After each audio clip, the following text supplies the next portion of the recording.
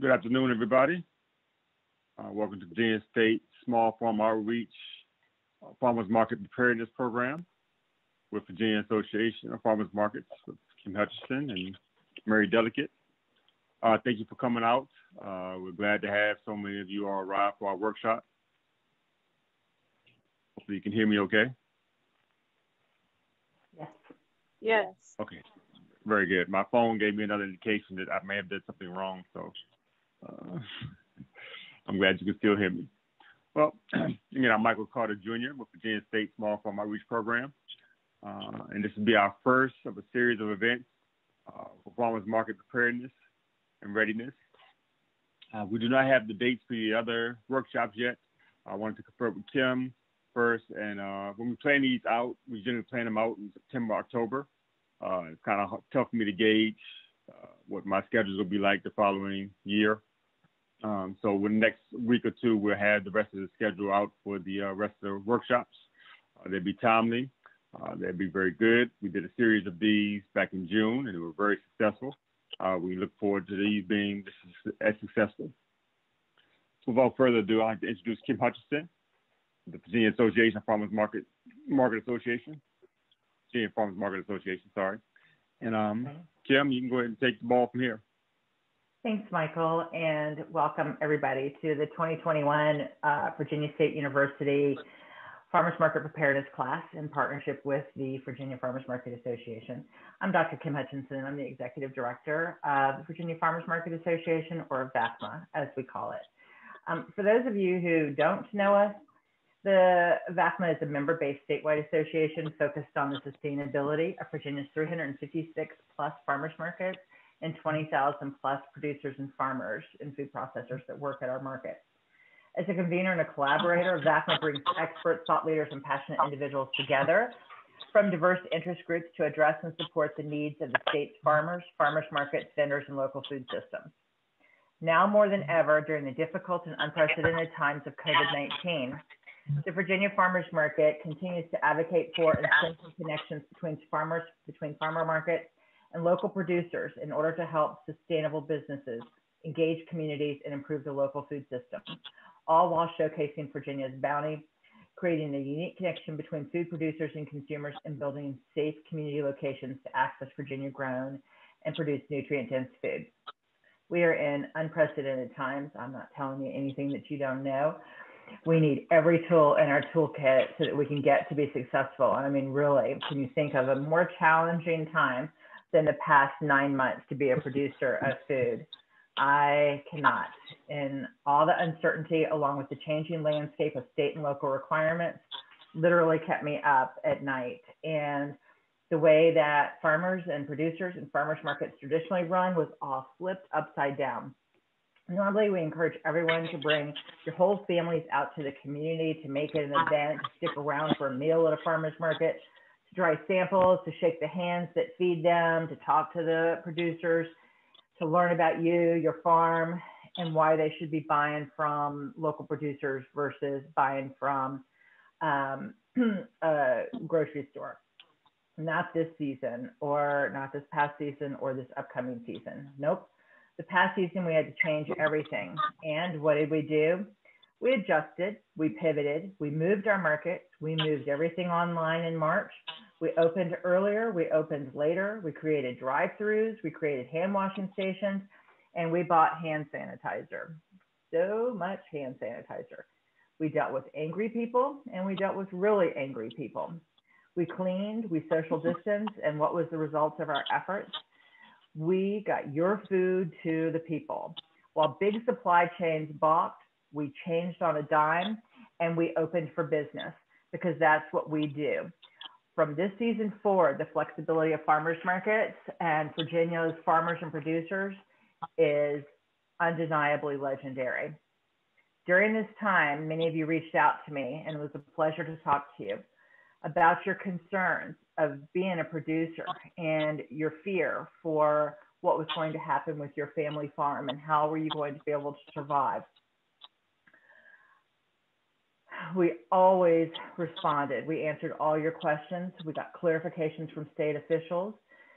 I persuaded state and local officials to let our markets open. I ran interference between you and your markets and concerned citizens. I hosted webinars after webinars and conference calls, and I visited markets across the state, and I lobbied legislators hard, all on behalf of you and your ability to be able to sell your products.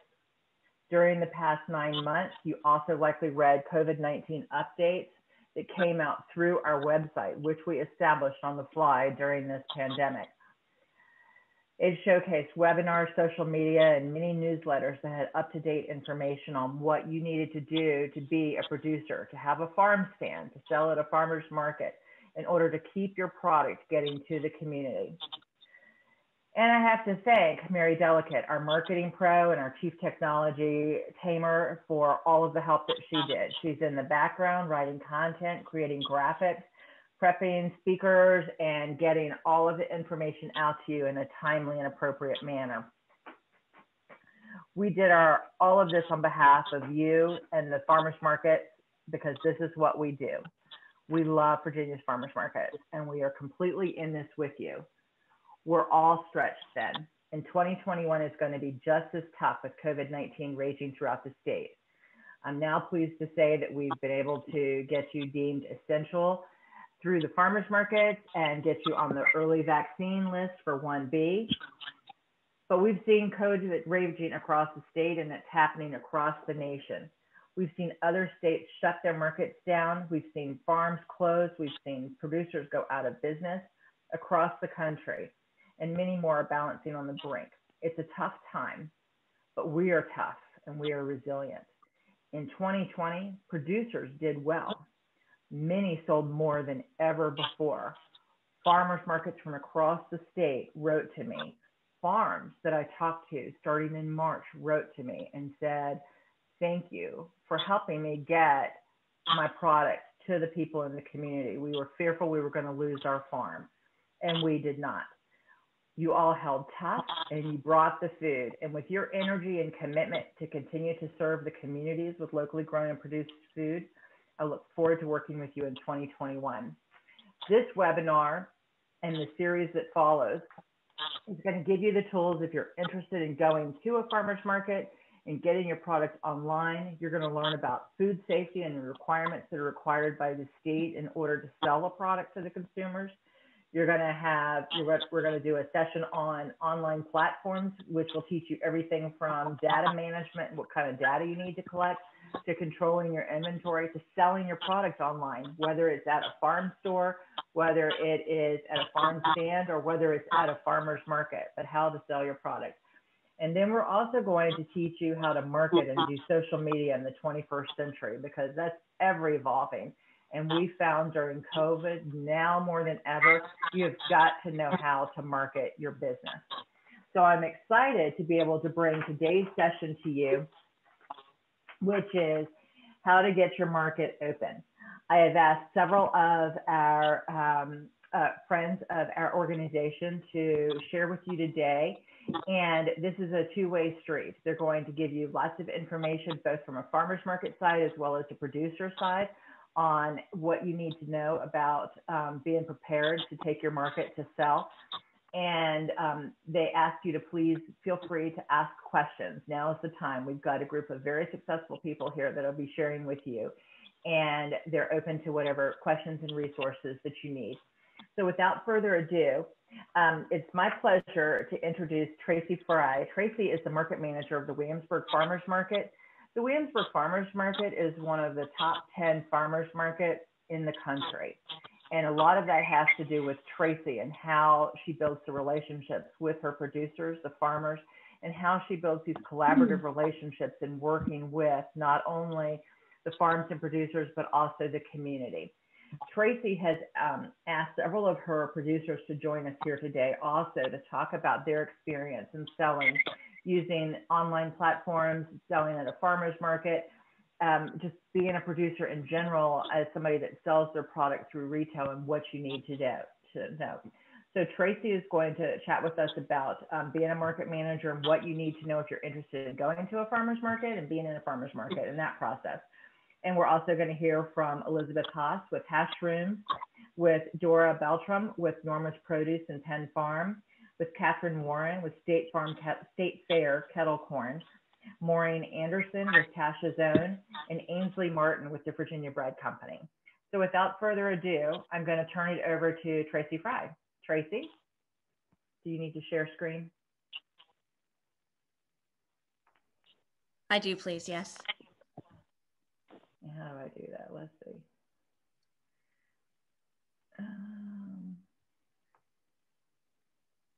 Okay, you're a co-host, so you should be able to share screen. Yay, thank you. I would like to take that prize, but you need to thank Mark. I think he's the one that hooked you up. Thank you, Mark.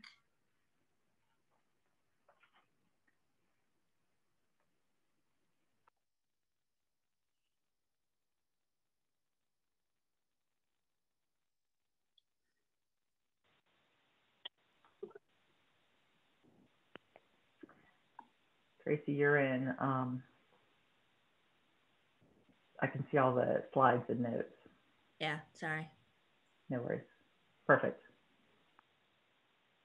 Excellent. So I'm Tracy Fry, and as Kim kindly introduced, I am the market manager of the Williamsburg Farmers Market. I've been a market manager since 2013 and been working for the Williamsburg Farmers Market since 2011. I do have a few of my vendors on here with me today, and some of them have expressed that they need to get going sooner. So those vendors, I'm actually going to jump in and out of my slideshow to accommodate their schedule, because I think what they have to say is really important. So I know Maureen Anderson with Tasha's Own does have to leave, and so does Elizabeth Haas. So Maureen, let's start with you real quick. How about you introduce yourself? Let us know what your business is like, how long you've been at the market, and what you sell. Okay, hi, I'm glad to be here, and I just want to check to make sure everything's working, because this is only the second time I've done this. So am I coming in loud and clear? Yep. Okay, great. Yep. I have been at the Williamsburg Farmers Market for 8 years, I believe. This will be my 8th year. And I make and produce a goat's milk soap with milk from my dairy goats, and all the honey comes from my beehives and herbs from my garden. And I have been working with Tracy the whole time, so I've been under really good tutelage. So I'm very, very grateful to have her as a mentor, really to guide us through this. What was your next question after I introduced myself? Sure. I think you said that you sell goat's milk soap, and you've been with us since you first started. How did you decide that a farmer's market was the right place for you versus other places you could sell soap? Well, farmers, I do better. There's really just an ocean of products out there, especially goat's milk soap. It seems like right after I started my company, that became the up and coming thing. And so really, in order to stand out in a crowd, I need to be able to speak with my customers and with the consumers. So really a venue like a farmer's market was really the way to go, because I'm able to talk directly to these people. These people actually then go and spread the word about my product, basically because they've met me. And I think that people in this day and age, and really, really especially now, want to connect with their producers and with their farmers. I'm also a farmer, so I don't just make soap in my kitchen, you know, with milk that I've bought. I have a very large herd of dairy goats, which is one of the reasons I have to leave early, because one is in labor. We just delivered one about 2 hours ago, and I did have to intervene. So I'll be going back out to the barn shortly here. But I think people wanted to, I think my sales are just based on being able to meet the consumer. And so that's why I wanted to do farmers market. I did started a small market in Virginia Beach, Old Beach Farmers Market, with a few other farmers there before I came up to Williamsburg. But I actually left someone else attending that market, and I would drive up to the Williamsburg market really because I preferred it. And we just saw sales, you know, increase, and it got to the point where, you know, I was able to make the product that I produce my main source of income. So I've actually, raised a family of 8 kids on, sales from farmers markets. Did you ever apply to a market and get declined? And if you did, how'd you pivot? I did actually. I applied to a market that already had 2 other soap sellers. And so one was goat's milk and one was not. And so they didn't want to saturate their market with another product, and they were very loyal to theirs. Actually got denied by the previous market manager at Williamsburg Market because they had another soap producer. So I was diligent. So my advice would be to stick with it and try again year after year, because you don't know what might happen. And some farmers market manager might end up calling you, like mine did, and say, hey, we have a space for you. Also, another way to pivot is it really motivates you to get the word out some other way. Nothing really motivates me really like a no. So I find that when I get told no, whether it's by a store or I go into Whole Foods, let's say, or some other store and ask if they'd like to carry my soap, when I get turned down, it just makes me step up my game a little bit more. So I end up doing marketing more, talking more, going online and finding other ideas. So that's really what I would say, is it makes me get out there more. That's what I did. Awesome. Thank you so much, Maureen. I don't think you mentioned that you actually recently started a little farmers market here in the general area in Toano. But as another market manager, what is something you wish people knew, wish potential vendors knew about the work that you do as a market manager? Wow. Oh boy. Oh, in like one sentence. Yeah, in one sentence.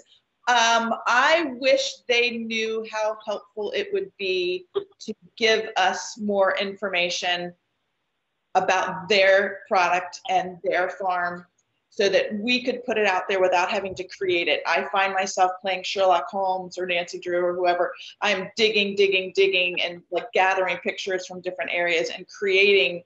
I figured that I spent between 7 and 8 hours per week marketing my little market out here on the other end of James City County, the northern end, just on my own. And that's tough. That's tough to do, and to take that away. And I would end up saying, whoops, I forgot to talk about Tasha's Own Goat's Milk Soap in there. So that's what I would say. And that's not one sentence, sorry. No, that's fine. I think it's good and helpful information. That's the truth. And yeah. I know you have baby goats to deliver, so I'm not going to keep you any longer. Thank you so much, Maureen. Thank you all. Thank you so much. And I'll probably pop back on just to listen to what you've got to say when I'm done out there. All right. So if you guys have any questions, you can pop them in the chat. And Maureen's really good at texting, so I can text her those questions too. Yeah. But that way we're not keeping her, so her baby goat is fine. Thank you. Thank you so much. You're welcome. Bye, Maureen. Bye. The next vendor that has to run is Elizabeth Haas with Haas Mushrooms. Are you there still, Elizabeth? I am. Can you hear me? I can. Thank you so much for being here. If you don't mind, if you could just introduce yourself and let us know a little bit about you and your business and how long you've been in business. Okay, my name is Elizabeth Haas, and I am the co-owner of Haas Mushrooms with my husband, Steve Haas, and we have been in business since 2010.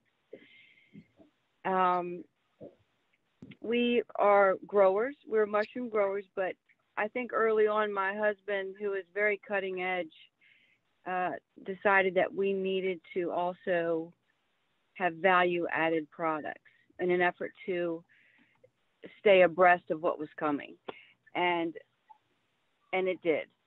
And so we sunk a lot of money into having an e-commerce page.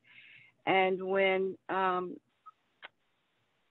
this year hit and things were different, and we did all have to pivot, and I have had help along the way. Mary Delicate won in the beginning with Fall on Farms, and then Tracy all along the way, still to this day helps me with technical stuff. But so we're growers, and we also have value-added products. And I also agree with Maureen in that I think it's important for not just the growers, but all vendors to be able to connect with their customer. Us in particular, because there's so many different mushrooms that we grow, and they all have different medicinal values, properties. And so, our e-commerce page has taken off. Within 1 week of COVID hitting and the farmers market shutting down, Tracy had a hub up and running, which is amazing to me. And our sales on Fall Line Farms and some of the other hubs have taken off. Right now, today is a delivery day, so that's where I've been. I'm in my car, and that's why you can't see me. But I'm now on 3 hubs and 2 full-time markets, and then my seasonal market with Williamsburg, which is my personal, favorite. And so we pivoted, and our online sales are through the roof. And I have to go home, or the orders just come in, and we have dry goods. And I think that's why my husband was so smart, because you can't ship fresh mushrooms. I mean, you can, but there's a lot to it. And that's so all I know Elizabeth, right now. Sorry to interrupt you. How'd you decide to start selling at farmers markets? And then one more question, because you attend multiple markets. The other thing that maybe people are curious about is, how do you decide which market to invest your time in, and which markets do you choose not to participate in? Well, I tell you, well, first of all, we started, Steve started this. His dream was always to be a market gardener. And I jumped on the bandwagon in 2012. He started in 2010. And as the business grew, he's also a wild mushroom expert. So there was that too. I'm sorry, Tracy, I forgot the other question. So how do you decide which markets to attend? Oh, well, what are you looking for? We try everything. What we're looking for is, necessarily the big, not necessarily the smaller markets. We are kind of the mindset, go big or go home.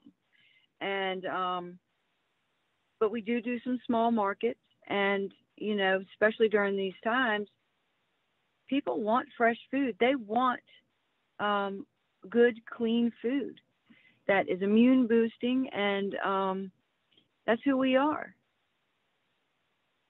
That's awesome. And did you ever apply to a market and get declined? And if so, how'd you pivot? Well, yes, we did, and we're not going to stop trying. We applied to the Charlottesville market, and they have a mushroom vendor. And my husband, I don't know if any of you know him, the way he says it is, he is the mushroom vendor. So, and I know that a lot of markets don't like to saturate. And to be truthful, we are a specialty product. We're, kind of like, you don't want to have too many goat soaps, too many mushroom vendors, too many pasta vendors, or too many fermented food vendors. So we haven't given up on Charlottesville. We're going to try again, but also I understand why they wouldn't want to saturate the market. My husband's a different story. Is there anything That's else? just who he is. Is there anything else you would want to give as advice to somebody looking to participate in farmers markets? I know you and we talk a lot about showing up. So maybe you can tell us your philosophy on that. Well, that's exactly what I was going to share. And, looking back, Steve and I, at every single one of our markets, have 100% attendance, to a fault where we haven't had a vacation in 7 years. But we're not spring chickens. We are in our mid and late 50s, and we are trying to build a brand. We're trying to build a business, and we're trying to leave something to our children. So yeah, we started this thing. Steve was 50 and I was in my mid 40s. And yeah, we get up and we show up every day. Every day we get up and we show up. And now, thank God, neither one of us have ever been sick on a Saturday. So we are able to get up and show up. But that for me, that's the most important. Just don't stop. There's, you just gotta, yeah. I'm sorry. I was just going to ask one more follow-up question to that, because one of the reasons I invited you on this, other than the fact that you're a grower who also does value added, you actually served as our vendor representative on our board of directors, which every couple of years we select a vendor and invite them to participate as the representative on our board. So I was wondering if maybe through your last couple of years as being that board representative, you might have some insight as to something you think most vendors would have no idea happens behind the scenes that you learned as being part of our board of directors. Oh yeah. Let me tell you, these market managers, the people behind the scenes. Now I know it takes farmers to make a farmer's market, but it really does take more than just us growers or producers to make these farmers markets. The work they do is unbelievable. I mean, I honestly sometimes wonder how they do it, and how, like Tracy, for example, the way you pivoted, Tracy, and had us on an online platform within 1 week, or I think it was really 5 days, is really nothing to sneeze at, because there were so many products to add to this platform. There were so many vendors, and there was so much educating our managers have to do to get us up and running, because we're outside, we're busy growing, we're busy indoors making our products and labeling and packaging, and it really does take a whole village of us to make this whole thing happen. And I'm so grateful for the different platforms that we participate in, for all of you like Kim and Mary and Tracy, who do the behind the scene work. The work y'all do is just thank you. It's a lot. I can't even describe it, because I don't even know what half of it is, because you do it for us, That's awesome. Thank you so much, Liz. I know you are really busy today with Fall Line Farms, and I appreciate your time. Liz is also one of those amazing people who does check her text messages and stuff, so she does have to leave, but you have any follow-up questions, you can put them in the chat, and I will make sure that she either hops back on or just responds and lets me know the answer to any of those questions. We'll also provide contact information for the speakers to Kim and whoever else is disseminating information after this. Thank you for letting me join you. Yeah, thanks so much, Liz. I appreciate it. Okay, bye-bye. Bye. All right. Dora, are you on this? I don't know if she's hopped on yet or not.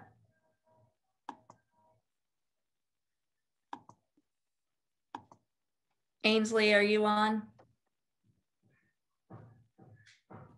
All right, we'll move through, and if they hop on, they can, they'll text me and let me know. Hopefully it was nice to hear from some of the actual vendors as to their process. I think one of the things you may have heard, there's lots of things, people get really excited about going to market. And from my experience, which now is kind of extensive, there's some things that people should probably do before they even think about where they're going to sell their stuff. So the first thing you really want to know, you want to know strongly what you're selling, and you want to know that it's going to be successful sort of before you really invest too much of your time. So my number one advice would be to find your niche. Whether that's, you're going to sell produce, well, you need to understand that if you want to sell at market, there's going to be a saturation point for tomatoes and bell peppers and depending. But if you go for those specialty crops, you might have a little easier way of getting into markets, especially if they already have produce. Or if it's not that it's specialty, maybe it is some way that you're extending your season to make you attractive. Second, you want to make sure that you are doing your research. So before you apply to a farmer's market, you would probably want to visit the market. You want to determine, is the market right for you? Maybe you should start with the CSA, or you should try an online store, or there's lots of ways to figure out what's best for you. But you should really invest the time to make sure that farmers markets are going to be the best option for you. And then third, you want to make sure you're setting up your business. And those aren't always in order. Sometimes life happens and you might need to mix those up. But before you apply, you want to make sure that those three things are done. And what I mean by setting up your business, you want to make sure that you have liability insurance, that you have a bank account, that maybe you have a budget, you figure out what your staff expenses are going to be, you know how much you should charge for your produce or whatever it is that you're going to sell, so that you are within the profit margins that make sense for your business. You can also work with a business coach. There's lots of people out there looking to help. That would include, like in the Williamsburg area, it's SCORE. And even as a market manager, every now and then we reach out to them to make sure that our business is running as efficiently and effectively as it can be. So even if you have your business set up, if it's not set up for a farmer's market, you may need to go back through, do the research, and make sure it's ready to go. Then once you've decided farmers markets are definitely the way that you want to move, here are some things you want to consider. You want to consider proximity. If you want to go big or you want to go home, you also need to think about the time that it takes to go big or go home. Liz didn't say, but she's actually all the way out in Goochland County, which may or may not be all the way out there for you. But for us, it's about 100 miles. So it's about 100 miles each way from Goochland to Williamsburg, which, that's time. And then to Richmond, it's a lot closer. To Charlottesville, I mean, it's a little bit further than to Richmond, but not as far as Williamsburg. So proximity is really important, because when you're thinking about your costs, time is definitely an expense. And then you got to think about staffing. If it's a bigger market, you may need more than just yourself. If you're selling produce, even if it's a smaller market, you may actually need more people because of the amount of questions that people are probably going to ask you about the things that you're selling. And they want to talk to you, especially if you're a farmer, to say, like, how did you grow this? Did you use pesticides? I am also growing tomatoes, but for some reason they aren't red, and there's just time. So you need to determine that you have enough people there to set up your tents and make sure you have what you need in order to be successful at market. The other thing you need to consider are the fees. Some markets charge an application fee. Some markets charge a weekly fee. Some markets charge a percentage, like Williamsburg. Some markets charge that up front. So you have to pay for the whole entire season before the season begins. But that's definitely something to consider. You may want to go to a market, but you may realize that they charge their fees up front and it's $500 for the season, and you may or may not have that. So just things to think about. And then rules. Every market has a rule. We definitely, as market managers, put understanding the rules and following the rules on the vendor. We also talk about it a lot, but we expect them at least to have been read and sort of understood. And then the requirements to join a market. I get that a lot, especially this time of year. It's really exciting to apply to be a farmer's market vendor, especially if you've got a new business and you think it's a great idea and you didn't read and you didn't do your research. So you really have no idea what you need, but you just need to be part of a market. So not understanding the requirements is definitely going to hinder the process and make it take longer. And then understand at a farmer's market, there may be competition, and depending on the market that you are trying to attend, they may be protective of their vendors and not want a huge amount of competition, or they may encourage competition. And that's why if you do your research and you visit your markets, or at least visit their websites, you can find out a little bit about them, and it makes the process a little less painful. Then there's some information you can get from a really good market manager. So they should be able to tell you something like what an average market looks like, about how many customers roll through, what their annual sales are. And that'll help a lot when it determines, how much staff you're going to need, or how much produce you're supposed to bring, or so at least they should be able to tell you in the past that they had a vendor who does what you do, and that vendor always seemed happy or something. But that data, that should be coming from the market manager, and that should be relatively easy to provide. At least some type of, I think, there are at least, I don't know, in our market, we have on average about 400 people every 30 minutes. And, so that adds up to a high volume of customer traffic passing by at any given time. And then there's the application process. So you want to come to the market, you sort of need to know what that process looks like. And the number one thing I would mention is that most markets require you apply every single year. Just because we have your information doesn't mean that we want to pull out your information every year. And most market managers, that's one of the most tedious parts of January. And as I'm now at the end of January, I can say that the next time somebody asks me to look in their file, I might get a little grumpy with them. So keep your business information in order. Every place that you apply, make a copy of that application and put it in a folder. And then the next year when you need to apply again, it will be super easy because you'll have all that information ready to go. And then also you may want to put a calendar reminder of when that information is due, so that when it's application time, you've already been in touch with your liability insurance agent, and you're ready to go.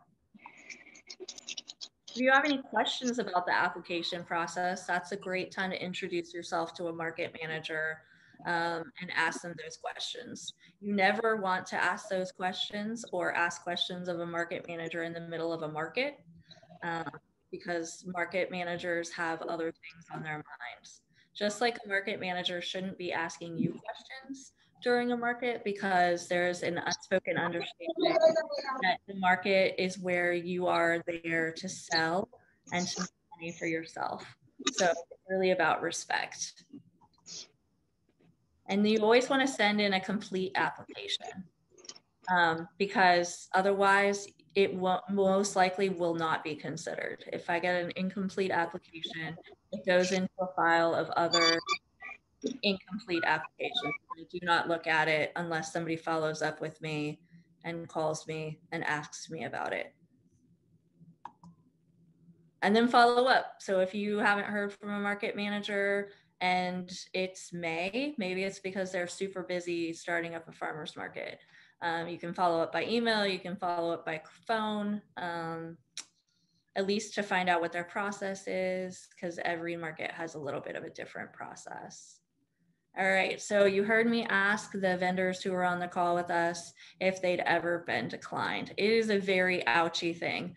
It's not fun, but I figured I would mention it because depending on how many markets you want to attend, or if you reach out to Williamsburg, although it's my least favorite thing to do, I do every year have to decline vendors. So what to do when you've been declined? You'll get a nice letter from us. We try to tell you it's not personal, but it feels personal to get declined. There's lots of reasons why you may be declined, and you can ask. But you shouldn't really necessarily argue, but you can totally ask. So most markets will be happy to tell you why. It could be that you didn't really read our website or our application and you want to sell arts and crafts, and that's not something we do at our market. It could be that you're a food truck and we don't have food trucks at our market. It could be that you want to come and you want to sell tomatoes, but all you have are tomatoes. Yeah, I am not really sure that that would be a very successful business at our market. It might work at some. But my, 9 years of experience as a market manager may dissuade me from feeling like it would be really profitable for either of us for you to be at our market. But you can always ask why, and most market managers will tell you and give you time to recoup. One of the vendors who was supposed to be on the call, she wound up having, she does some wholesale and live events. I wanted her to be on the call because she is our only vendor, one of our only vendors that deals with the health department. And she actually applied, I want to say, for 3 years and was declined. She sells kettle corn. So she's with State Fair Kettle Corn. And the first reason she was declined is because kettle corn is corn, and the corn that she was using was from Iowa. And in our market, we're a little bit stricter than other markets. And so we declined because she didn't use a local corn. And then all of a sudden, 3 years later, not all of a sudden, sorry, of hard research on her end, which she told me an email to include, she found a local and organic grower of the type of corn that she wanted to use for her product here in the state of Virginia. And it changed the answer when she applied. If she hadn't asked why, she would have just heard no.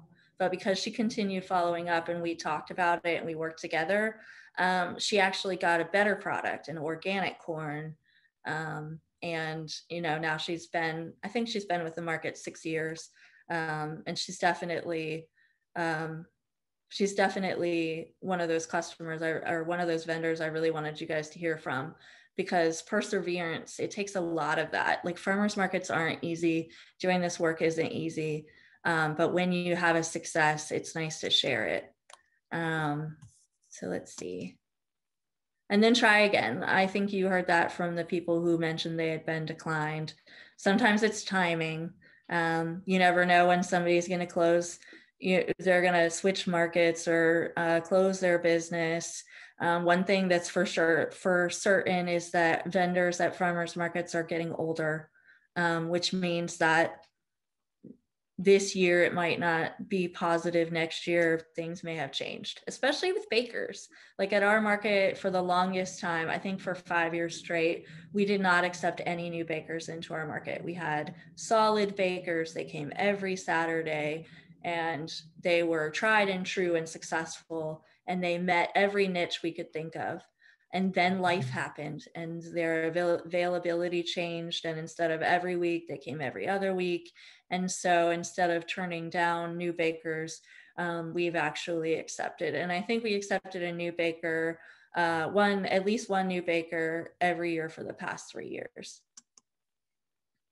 So you've been accepted. Yay. So now you need to think about the putting it together part. And this is also really important. I get asked a lot, do you guys give us tents and tables? We do not. The number one reason that I know, other than, wow, we would really need a big storage unit for our 50 vendors if we kept all of those. But also several years ago, a market that I had been working with or heard of or something, was offering all of that for vendors, and then they had a fire, and the fire destroyed all of the tents and tables, and pretty much decimated their market. So tents, tables, you need to look into it, do your research. Again, I'm going to push that word. That's all part of your business. You also need to think about displays and signs and clear pricing. Our market, and I think quite a few others, not every market does annual vendor meetings, but lots of them do. The vendor meeting, we definitely gear it to setting vendors up for success. Yes, we have to talk about rules and regulations. That's my job. I am the rule and regulation kind of person. But mostly we want to make sure you're as successful as possible. So we pick like the top 3 to 5 things. We usually have somebody from VSU, like Dr. Teresa Nartea. We definitely reach out to VAFMA and VDAX to talk about food safety. And all of the things like this series is doing, some markets will actually do on top of it, just individually for their vendors, so that every single one of them hears the exact message we want all of our vendors to have. The number one thing I didn't have on here, but everybody should have, weights. The worst thing that a market can possibly encounter is lightning and wind. And so lightning, you can usually, and we're a morning market, we really don't have a problem with lightning, but wind is a thing. And you should have weights. And if you think you have enough weights, you should add more weights. And you should make sure that even if it's sunny and there's 0% chance of wind, that you have lots of weights. And then signs, clear pricing. If you really want to know what'll work, you should ask your market manager, and they will help you with signs, and they will help you with clear pricing. And you should take that free advice because they usually have lots of experience at what works in their area. Because like different areas have different things and different ways of interacting, and the market manager lives usually in that area, and so they can help you with some of that. And then those rules and expectations are something that you should definitely know and that you should definitely follow. So you're at the market. Now you need to make sure that you're making the most of your time. So don't sit down, because you can't sell if you're sitting. Unless you have a medical condition or something like that, that means that you have to sit. You should probably stand. You also, let's see, should not be on your phone, except for when you're taking payments. If you are on your phone, people will think that you are busy and they will not walk up to you. And you also should have something enticing and large enough to see from across the market.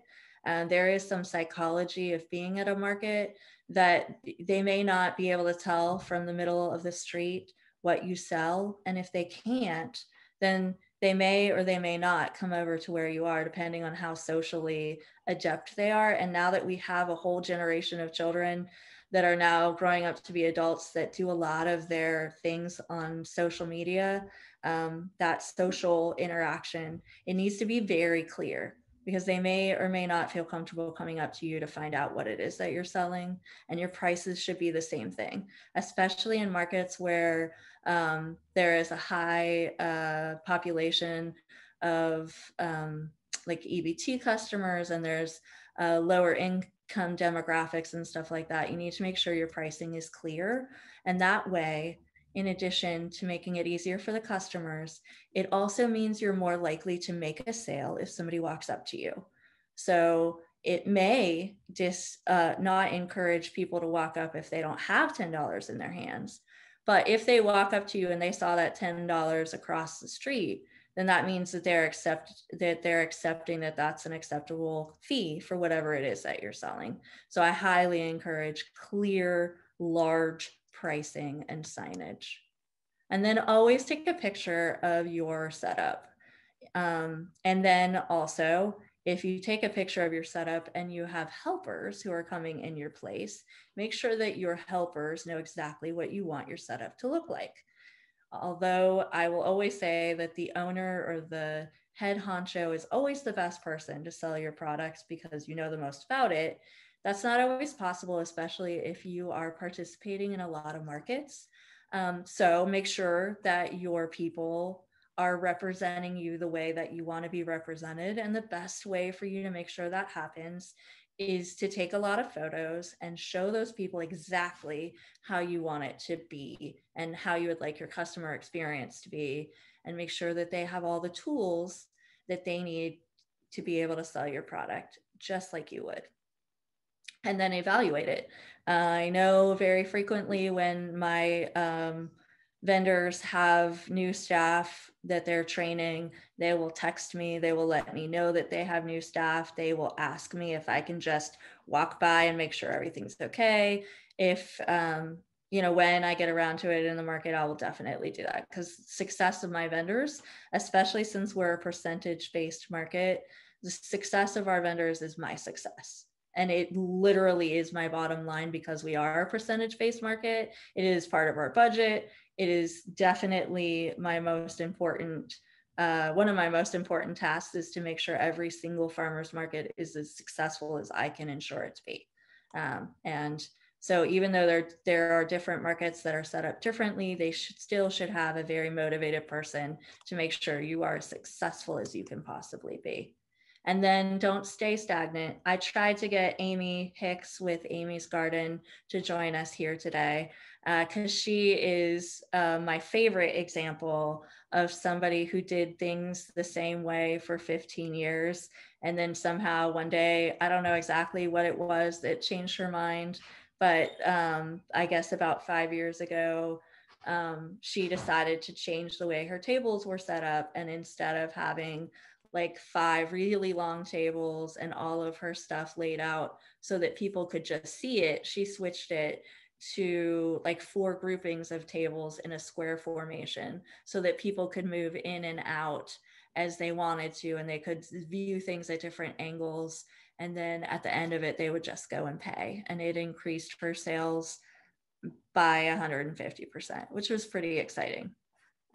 Although, with COVID, things changed, and she did have to revert back to her original way of doing business because she wanted to discourage the touching of produce. So you have to be flexible, but also know that just because you've been doing something a certain way, changing it may actually make you more exciting to customers. Oof. And that's all I got. Christy, we have a bunch of questions for you. All right, sorry.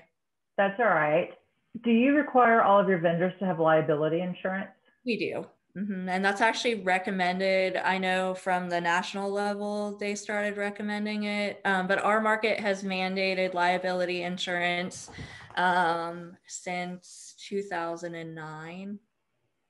And sorry, I think part of the reason we require, every market really should, because the liability is truly there.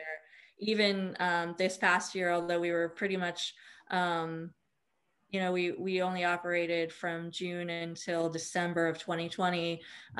In November, there was one windy market, and I saw at least 5 tents fly through the parking lot, even though they were weighted down. I mean, there's just an opportunity for liability to happen. And so most markets require liability insurance, and that they also require that the market itself is a certificate holder and listed as an additional insured. And on top of that, we also have an agreement on our application, which I will send a link to, which also has like this indemnification clause on it saying you will not hold us liable and all the things that our lawyer recommended us to do. So that's the other thing, is if you don't have a lawyer, that's fine. But when you sign that market agreement, it is a legal binding document. And if you sign something, you should at least read it and understand that what you are signing is, it could actually not necessarily be to your benefit, but you will go ahead and do it because you want to be part of a market. But we did have a lawyer look at it, and most markets do tend to have some type of legal advice with our documentation. So if you have a lawyer, you may want them to look at your documentation before you sign it. Thank you. I know regarding liability insurance, I talk about it at every producer meeting that I go to. I talk to your vendors about it every year if I come to your meetings. For you all as farmers, producers, if you're looking at selling your product at a farmer's market, the farmer's market itself are required to have a liability policy. You're not covered under that policy. If your tent, if you don't have enough weights on your tent and it's windy and your tent gets ripped out of the ground and hits a consumer's car or another vendor and they pursue legal action, you're not covered. You need to have your own liability policy. So you need to check with insurance agents on that because it protects you legally. Tracy, the next question that we have is, do you require all of your vendors to submit sales tax forms, including farmers? We do, yeah. So in fact, we used to ask a lot of questions we're not gonna ask anymore because we just don't need to know, and it adds a little bit of extra math that we don't need to do. But sometimes even market managers do what they've always done because it's easier. So I'm going to take my own advice and say I need to change when I determine sometimes we don't do the best things either. So having a good conversation with your market manager, sometimes it's really refreshing. But for us, we do require that sales and use tax. And on top of that, our city, as we partner with our city very closely, our city gets a list of our vendors. So our city does not require us to require our vendors have a business license to do business in the city of Williamsburg. And that is a wonderful accommodation that they made for the farmers market. But they do require our vendors, and they do then go back through and make sure that the sales tax has come from each of those vendors. Because I think that it's very confusing when you're submitting your sales and use tax. If you're not really careful, you may forget to select the right location as to where your sales were. And it's easy to imagine that you should submit your sales tax for the location that you live in, but it's literally where the sale occurred as to where you pay the sales tax. And if you have that sales tax form, then that sort of takes it off our to-do list because farmers markets really should not be in the middle of the tax thing other than to make sure that you are paying your tax and that you're aware that you have to pay sales tax and that you have applied for a sales and use tax number. So that's why we require it. Thank you. A question that comes up every year, multiple times to me, is regarding the sales tax. And I will reiterate what you said, that your sales tax is payable based on where the sale is made, not where you live. I also will reiterate that though Williamsburg may not require a vendor permit, if you are in that community, many others do, including everyone in Richmond, Henrico, Chesterfield, et cetera. So depending on what market you are going to be in or where you're going to run your business, check with your locale because you probably are going to need a local business license and or permit to operate there. Tracy, I have several other questions. As always, you are doing fabulous. Thank you so much. Thanks. Can you provide information on what you see are shortages of particular products at markets? Sure. Cheese. Please give me some cheese. Yeah. And sell it everywhere. I want the cheese. You bring me the cheese, I will sell you cheese. Yeah, dairy is really, really hurt in the state of Virginia. Other than that, it's really the special, like the more specialized you can make your product, the more likely it is that you can find a little space for yourself. And then look for markets that are just starting out or so like the more established markets like Williamsburg, we have produce vendors, but if you wanted to sell produce, you better submit an application anyway, because we will never consider a vendor who sells anything if we have not received their application. Because until we get that application, it is just us imagining they want to be part of us. That application process is what we use. And then if we have a need that arises, we go to our applications that have been submitted for the past 5 years before we look elsewhere. And we do not charge. The other thing when you're doing your research is see if they have an application fee. A lot of markets only charge an application fee upon acceptance, at least our market. So you will not, so you can apply and you will only have to pay that $35 market fee if you're accepted. And then that's a one-time application fee for us. We waive it every additional year that you participate, as long as you get your application to us in time complete. Tracy, one of the trends that I saw come out of COVID was producers banding together and making theme products. So for $25, you can buy a breakfast basket or a produce box or dinner, and you would have your dairy, your milk, your eggs, your sausage, your bread. Did you do this at your market? Have you seen this? What are your thoughts on this? We always encourage our vendors to work together if and when they can. Elizabeth did something really cool at the end of last year where she worked. So she sells specialty mushrooms, including some that are heavily regulated like chaga and I think lion's mane.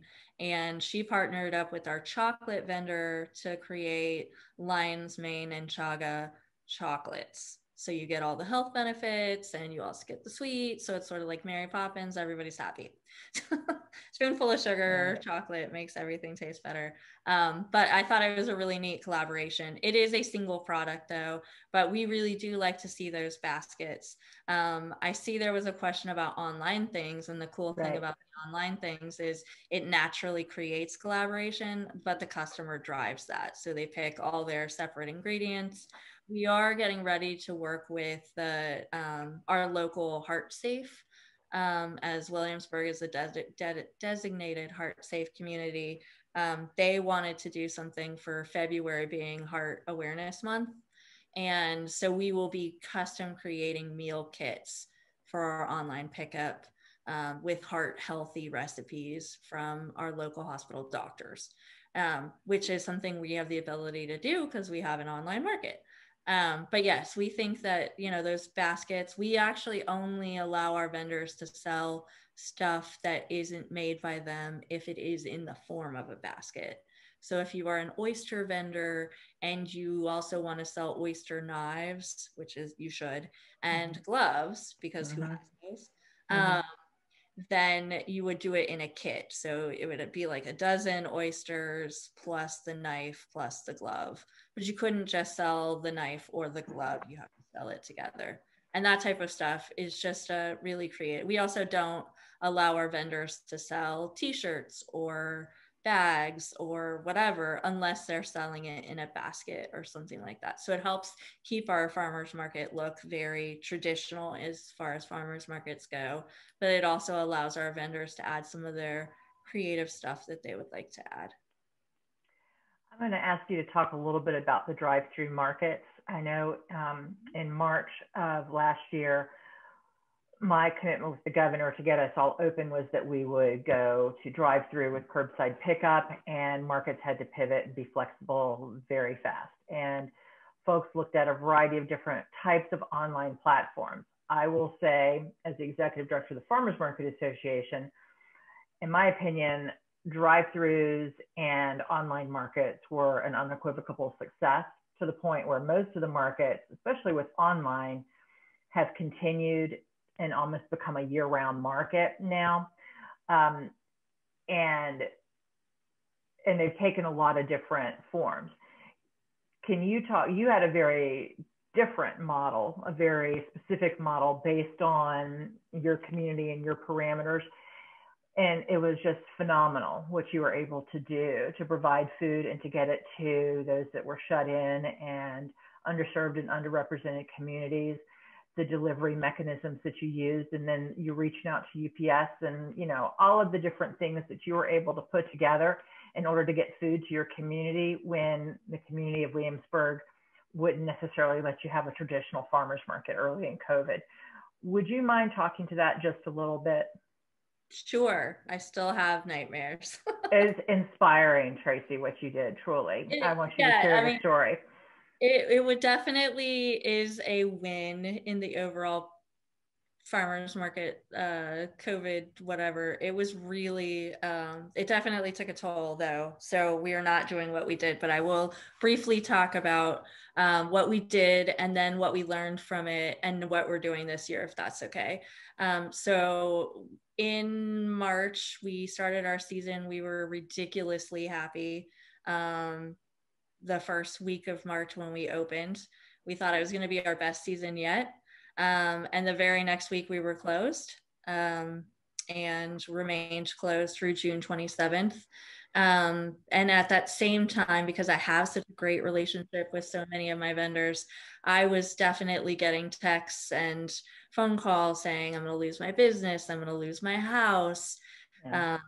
Like I definitely, that kind of stuff gets personalized because the people at the farmers market on Saturday, I spend more time with them on Saturday than I do my own family. And 43 Saturdays a year adds up to a whole lot of time I'm spending. We decided we needed to do something. We had already wanted to do an online pre-order or something system, but we didn't know what it was going to look like. We had already talked to a couple different businesses, and so a lot of the investigative research had already been done. But then, you know, I also have a really amazing relationship with Bathma and Kim specifically. And I think it was just an off the cuff kind of thing. I was talking to Kim, and then Kim was like, hey, I heard from this lady. I've never heard from her before. Maybe you should reach out. She might be perfect. And her name was Rosemary O'Neill. And I have to say that she definitely really the hero in all of the COVID stuff for me and my market, and now countless other markets who have used her. She was very small, and it was definitely a little bit of a risk on our end to go with such a small new software platform developer. But her platform is called WOSO, which stands for Westover, I think, which is where she was originally out of. And I think the first market that she dealt with was the Westover Farmers Market. But we worked together to very quickly get all, I think, 30 of our vendors online. We took all of their products and put as many photos of those products up as we could. And the rest of them, we used generic little graphics we had already created. We took all of the labels that we could get a hold of, and we put all of the labels over onto their products so that people would know what the ingredients were. And then, you know, pretty much we were ready to launch. We launched with, I think, 9 vendors. And at the end of it, we had 32 vendors. Our first week, we had 38 sales. And our second week, we had 297 individual orders. Now, those orders, the cool thing about Woso Moso is it is a true marketplace, which means that when a customer pays, the money automatically gets distributed directly to the vendor. So it wasn't on the market or the market staff to then have to individually pay each vendor for all orders. So customers go and they order and they pay their, I don't know, I think the average order was around $89. They pay their $89 and it distributed automatically. And then we didn't have any fees. At the beginning, we didn't have any fees for the vendors other than credit card processing. We had 0 fees for our customers. Our second week, we added delivery. We had no fees for delivery. And we were just trying to do whatever we could do to make some sales and make some money. I think our highest week, we had $42,000 in sales. We did, me and my team, I have 3 paid staff people who worked with me over the winter to sort of make it happen. And then we had delivery drivers who were out of work, restaurant workers, and we paid them to deliver for us.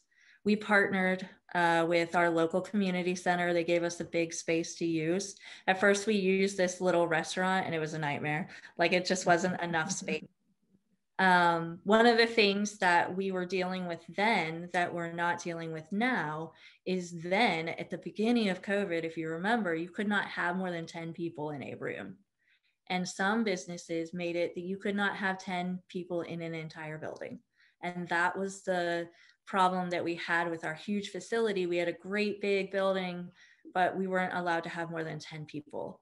So we would start at 7 in the morning and we would have our vendors and they would walk their stuff in and then they would walk out and they would just drop it off.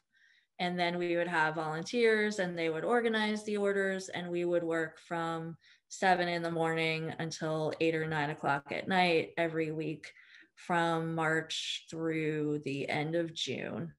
And it definitely took a toll on all of us. So when we were thinking about what to do at the end of the season, we definitely had some plans we had to make. Like one, what was going to happen with the pandemic? Nobody had the answer to that.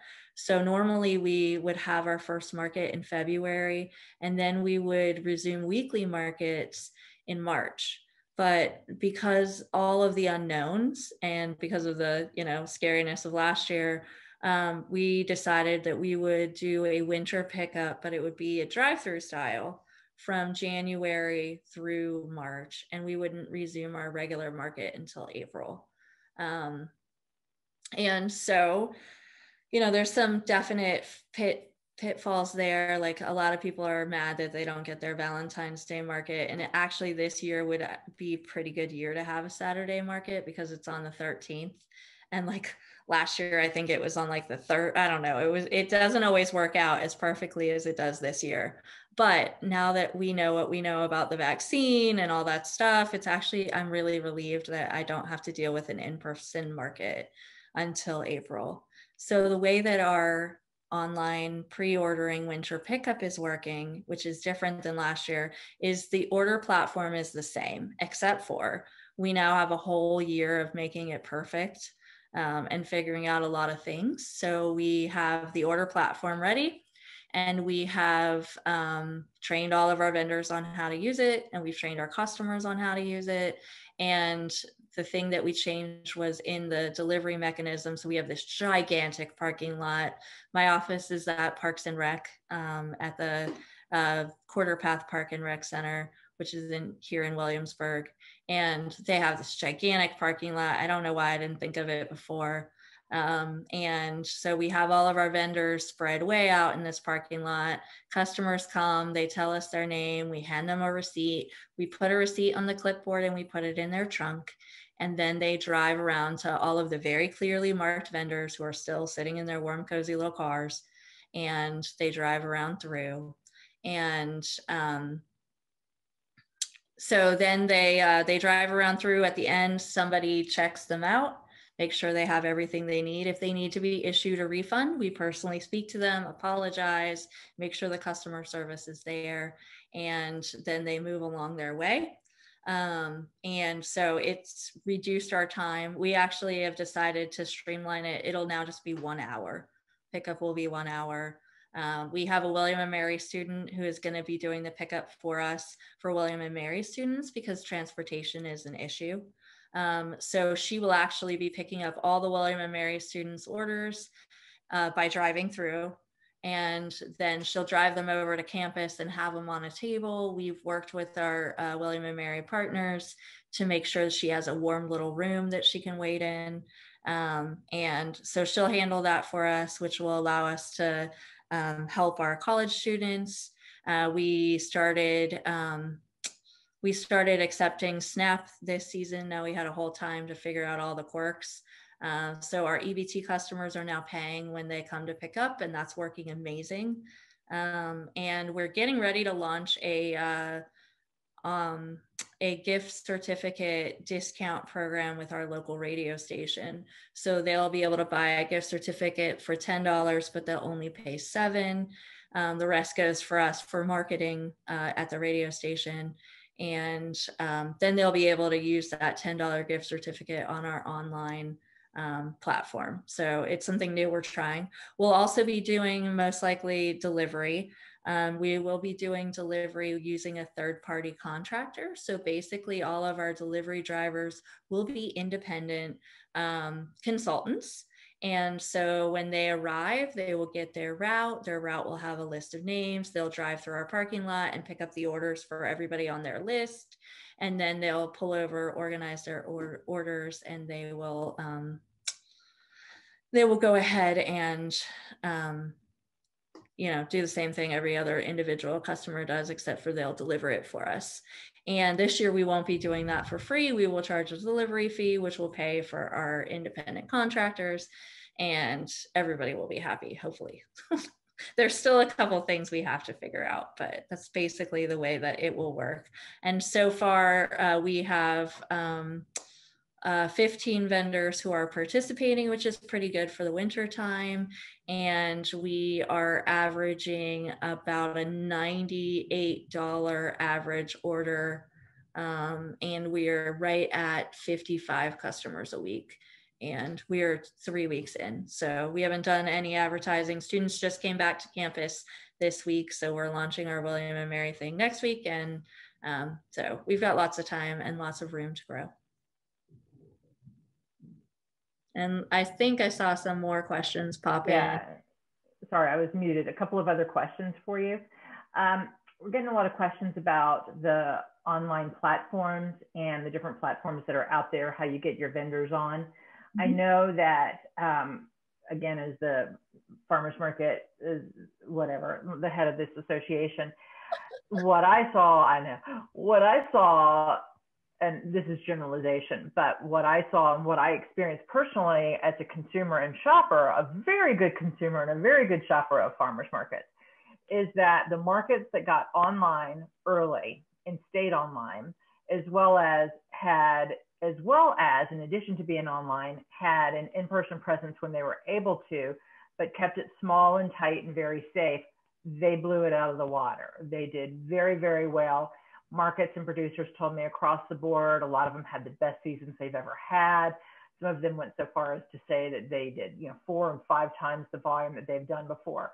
The markets that waited until June to get open, even if it was online, did not do as well because the producers hopped on board with those that got open in March and were selling. And if y'all remember last March, nobody wanted to go in Walmart and Sam's Club and Kroger and Costco in order to buy food because, first of all, there were supply chain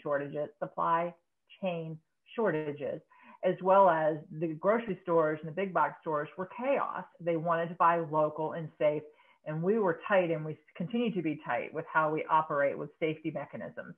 And so the online platform and the online sales were very successful, and consumers liked it.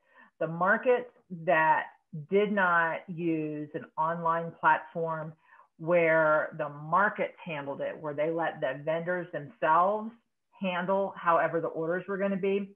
So for example, there's a market that has 150 vendors, and they let each vendor take their own orders, and they were not capable of doing that. The vendors were totally overwhelmed, getting texts, getting emails, getting phone calls. And I personally tried to buy from this one market on 3 separate occasions and never had food from this market because the vendors just literally couldn't handle the overload. Whereas if I, as a consumer, went into my online platform and I ordered across the board from Williamsburg Farmers Market, and then I drove down and picked it up, then I got all my food. Could you talk a little bit about the online platforms? I know you did a lot of research in all of them that are out there, and what you saw from yourself as well as your cohorts around the state as to what was the most successful for producers and vendors on how to get sales during this time, because we're still under the same restrictions here in Virginia. So would you mind talking about that just a bit? Sure. So I definitely, a lot of market managers call me for this thing too. So from a market manager standpoint, it's different than from a vendor standpoint. So if you're already in markets and 90% of your markets use Lulu's local food platform, then you would want every other market you participate with to use Lulu's local food too, because then you do all your inventory and pictures and stuff like that once and you're done. So the choice I made to go with a different platform was not always super popular with all of my vendors. Although I will say that really the largest person who was upset with me was Elizabeth Haas, and you can see she actually really isn't upset anymore. She was just upset at first because it was new and it was scary, and everything was new and scary, and it's a whole lot. So we use WOSO, which is wosomoso.com. And then the great thing is Rosemary will actually, she's the developer, Rosemary O'Neill. She will actually let any farmers market vendor that works with Williamsburg or other markets that she helps with, she'll set them up their own page. So for example, Dora Feltran, who was supposed to be on the call, I know she's in Norfolk right now. She participates in like 5 or 6 different markets, and not all of them were doing online markets. A lot of them did make vendors do it on their own. And so I think she was one of the first that was like, hey, Rosemary, can you just help me? And Rosemary was like, sure, I'll set you up your own page. Bam, it's done. So, so for her, she not only got to participate with Williamsburg, but because Williamsburg had a relationship with a platform developer, she got her own platform. She still uses it. There's also Squarespace. So if you're already using Square, you can set up Squarespace. It's pretty easy. It's very user-friendly. If you have somebody that is really technologically savvy, they can make it even better.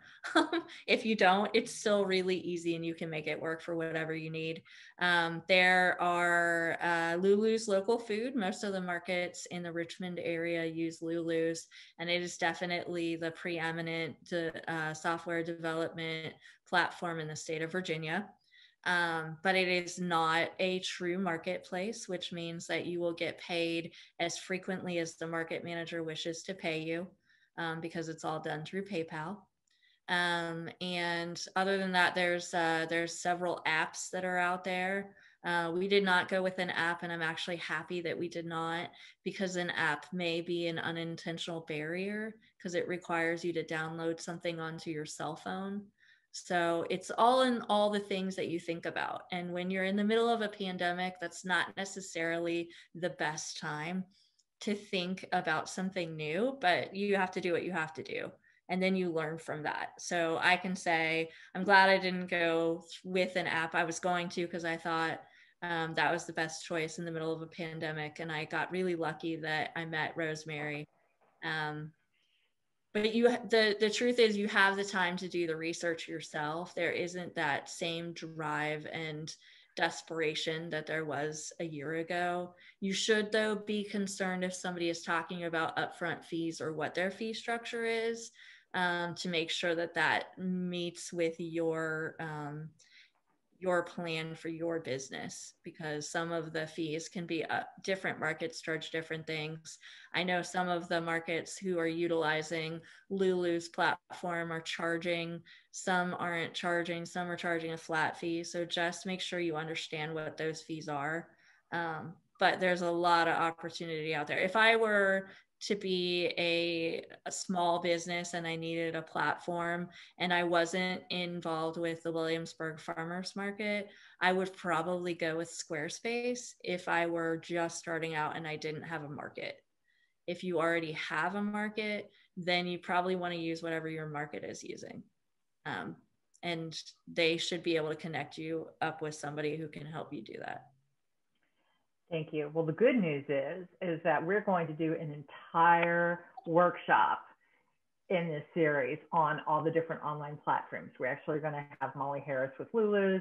We're going to have FarmSpread, who it's a data market management system, but they also have moved to point of sale so that they do online sales. Also, we'll have Localine, and we'll see if we can get somebody from Square and see if we can get Rosemary to also come on board. If you could put the link in the chat, that would be great. And we had one more question, and then if I missed any, y'all let me know. So the question is, so aside from cheese, what else do you see as a gaping hole in markets? What other products what other products do farmers markets need besides cheese, dairy? So I think I mentioned specialty stuff. So I don't know, I'm looking on my list of people attending and I'm seeing empanadas.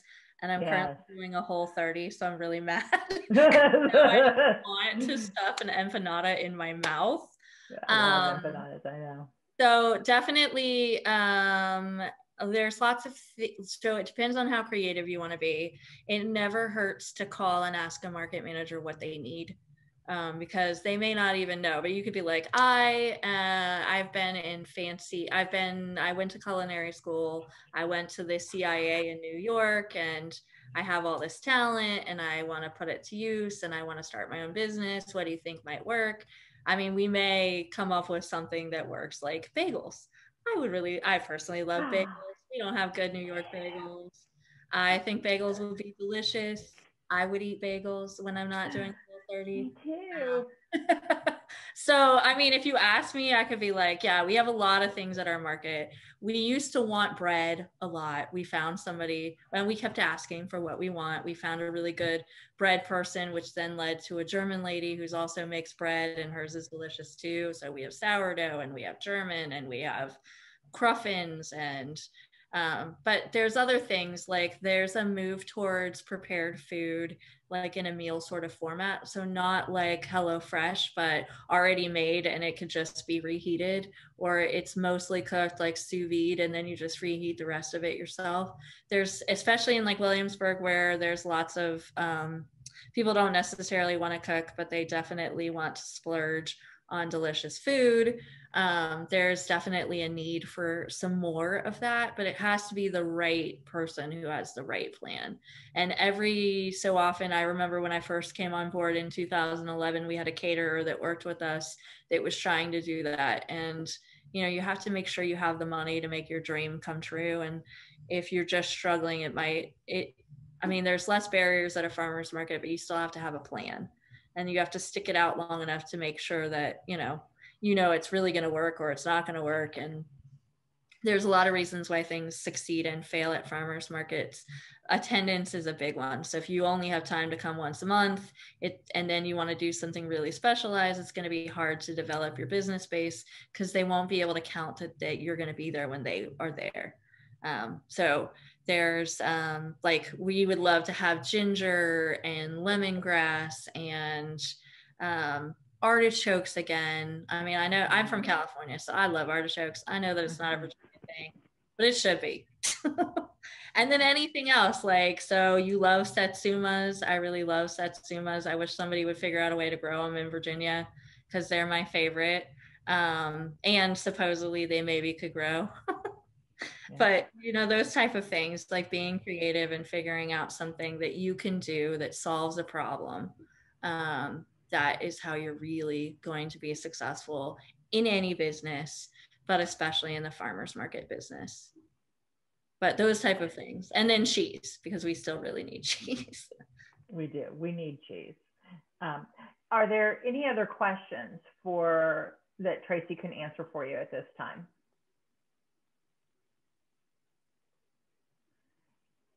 All right. Well, I'd like to thank you. Molly Harris with Lulu's actually she jumped on the call a little while ago, and she's put her contact information in if anybody would like to talk to her about Lulu's. And as I said, she will be presenting at one of our upcoming sessions. We do have the dates for the upcoming sessions, and I have put those into the chat box. Our next one will be they're all on Thursday afternoon from 1 to 3. The first one will be February 11th. The next one will be February 25th. And then the last one will be March 11th. Our topics will be, and I'm not sure which is which, I have to line the speakers up, so I apologize. But we will be doing food safety. I will have VDAX and Virginia Tech doing food safety requirements for producers at farmers markets, and VDH, what are the requirements, et cetera. If you want to be a producer at a farmers market or you want to sell your stuff, retail. We will be doing online platforms for data management, vendor placement, et cetera, as well as point of sales. And then our third will be marketing and social media in the 21st century, how to market your business. So I will say thank you very much to Tracy if nobody else has any questions, and I'll turn it back over to Michael. Hey, Kim, it does look like there was a question about something like maybe a young market turning into an older market. Oh, okay. I'm sorry. I missed it. Yeah. Do you see that? The question, all right, hold on. How are we making markets to the 15 to 25-year-old market? Right. And would you think of other vendors at your market? Yeah. So how do we move the new markets to be a sustaining market? Because out of the 356 plus that we have, some of them, you know, don't last. They're folks that just want to monetize the parking lot, and then some of them are all about food access for their community. So what do you think the success, what would your tips be for success of running one of the state and country's oldest farmers markets? I think you're the only one that's actually written into the into the Constitution, right? Yeah. So when we started out, I like to tell this story because it helps remember our original founders who are no longer with us. But originally our market was just an idea of two amazing Toms, Tom Power and Tom Austin of the Cheese Shop and of Barrett's Seafood Restaurant. And they had this dream that they wanted a farmer's market that was like a European style market. And then they started talking to people. And from there, that talk turned into research. So I'm going to say research again. It's like my favorite thing. So they reached out to the city of Williamsburg, who reached out to Colonial Williamsburg, who reached out to Merchant Square, who reached out to the William and Mary, who reached out to the Land Conservancy. And there's probably more people that I'm forgetting that they reached out to. And then they also reached out to American Farmland Trust way back in the day. And American Farmland Trust was the nonprofit that originally started the DuPont Circle Market and what is now known as, what is it now known as? Did its name change? It did. Oh, DuPont? No, it's still, well, DuPont. But the group of markets is now called. Pardon? What is it called? I didn't hear your question. The group of markets that include Fresh Farm. Thank you. Sorry, I knew it was something. That's all right. The third largest farmers market in the country, farmers market organization. Yeah. So, so we brought in those experts, two lovely ladies, Anne and Bernie, and they came and they talked to the person that that group of people had decided would be the farmers market manager when it launched. And they asked them the same questions you're asking me. How do we make a farmers market successful? And they told us their best practices, and that it's changed a little bit in their, like the new Fresh Farm probably has a different list of things. But originally, those same things they told us then are still what we use as our guiding principles, which is you have to have a good blend of vendors. You have to have strong anchor vendors. So you have to have the produce. Other than that, you have to have a good location. And there were some other things. You have to have a set season. And then your vendors have to participate more frequently. Like you have to get them to participate as close to 100% of their season as you can. And so all of those things we sort of took to heart, and we still have a blend, the blend that they recommended, which we don't like, it's not black and white. We don't hard and fast follow it, but it's something like 65% of producers, which are growers, and then a certain amount, I think it's 15% food and 15% of other category. I can send a link to our document with our original blend. But we have stayed pretty true to our original idea. We also have a really strong mission. We have a very strong board of directors. We still have those vendors who joined on with us so long ago. The majority of them are still with us. And I was really hoping that Amy could be on this call because she could probably tell you one of the reason, part of the reason we're successful. The other thing is from the very first day we opened, we had a full-time paid market manager. And that really helps because it is my whole entire job to make sure that the farmers market is successful. And that really relies on making sure that the vendors are successful. And then, I bring in assistants who have skill sets that I don't have. And that really adds to it. So I think hopefully to answer your question, the way to make a 1 to 3 or 1 to 5 year old market into a 20 to 25 year old market is to do whatever you can do to get your market manager paid. And then to get whatever you can do to make sure that your vendors realize that they are a critical and crucial part of your market and that they should not leave you to go to the next market that just started up that may have a cooler Canva or whatever promotional thing. Like, you need to keep your vendors as long as you can, and then really promote and highlight those vendors who have been with you for more than 1 year. I think that it's telling that 3 of the top 10 farmers markets in the country are based here in Virginia. And they're markets that, and yours is one, of course, and they're markets that have longevity, have vendors that are loyal to them, have strong trainings for the producers, the vendors, have protocols in place, have great communication. You do farm visits and visit and check out all of the products. You test all of the products before you bring them into market. Farmers markets are a professional business here in Virginia. As you all know, agriculture is the largest private industry in Virginia. It's a $80 billion industry, and with over 356 plus farmers markets and over 20,000 vendors, producers, et cetera, that are part of all of those markets, it's a real business when you're talking about those kinds of numbers, when you're talking about hundreds of millions of dollars worth of revenue generated at the state level through farmers markets. It's a professional business, and it's our goal as an association and how markets get to be 25-year-olds is they treat their business like a professional organization. And that starts with paying their staff to treat it like a real business. So, so any other questions for Tracy while we have her? I know she's going to provide us with the website for the online platform that she's been talking about with the crazy name, Rosso. And did I miss any questions? Y'all feel free to speak up, and I'm gonna turn it back to Michael. Thank you, Kim. Thank you, Michael. Thank you, Tracy. Thank you. Great conversation, great information shared. As Kim stated, our next workshop will be on February 11th at 1 o'clock again. If you can take a moment to fill out the evaluation in the link, I'll provide it in the chat. That's always a great help.